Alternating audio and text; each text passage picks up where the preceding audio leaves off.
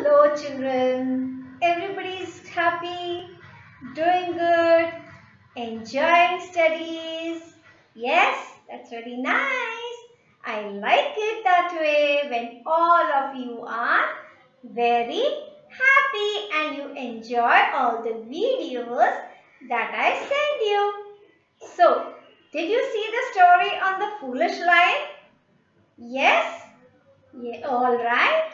So now I'm going to ask you questions about the story. If you don't remember, watch it once again and then you can answer the questions. All right? Well, the story Foolish Lion is about two animals, right? Two animals. Who is the story all about? Which animals? The lion and the rabbit. Basically, lion and the rabbit. But ma'am talked about all other animals also, right? What were those animals doing? They had a meeting? Yes. Can you remember why they had a meeting? Because all of them were afraid of the lion. The lion would eat all animals of the jungle and the animals could not move about freely. They could not go out. When they used to go out of their houses, they were always frightened. They were scared. Bapre, what if the lion comes and eats me? So they wanted a way out. They wanted to think what to do so that we can move around also and we will not be scared about the lion also. So that is where ma'am talked about all other animals, right? Well, so what did they decide? Did they think of some idea how to be free of that fright of that lion? How they could move around? Did they get some idea? Could they think of some plan? Yes? Yes. So what did they decide? They decided that every day one animal will go to the lion.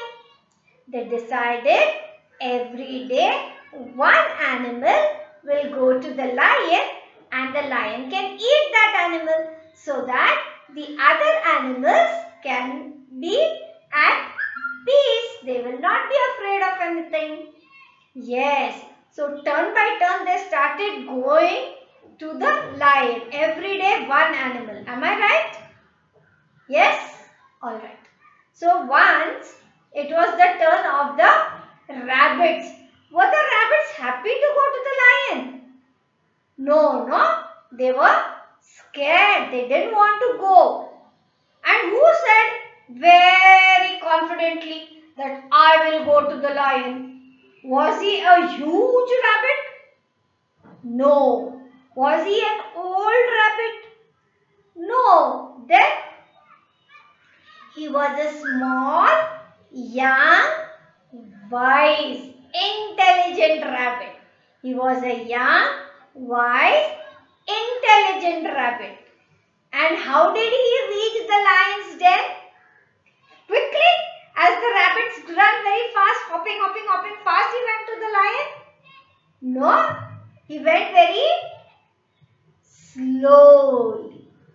He went very slowly and that made the lion very angry. Why? Because he was kept hungry. He did not get his food on time. So he remained hungry. So he had got angry. But when the rabbit reached the lion, was he afraid? No. Was it calm? Shant? Yes. And what story did he tell him? He told him there is one more lion in the jungle who had caught him and wanted to eat him. Right? Did he tell him this story? Yes. But was this story true? Did it happen? Was there another lion in the jungle? fought this rabbit? No, there was no lion. This rabbit made up of his own story. This rabbit made up his own story and he told the lion because he was very wise. He had thought of a plan. He knew that lion will not like when he says that there is one more lion who is the king of the jungle. He will not like to hear that. So he told him a made up story. And what he expected, the same thing happened. The lion got angry when he heard that there is another lion and he wanted to meet him. So was the rabbit ready to take this lion to the other lion? Yes? Yes, he took it. He was ready. So did he take him to another lion's den? No. He took him to a well. He took him to a well. And where did he show him the other lion? In the water. He showed him another lion in the water. And there the lion saw his own reflection. What do we say? Reflection. He saw his own reflection. And he thought that was another lion. So he jumped. Did he jump to drink water or to fight with that lion?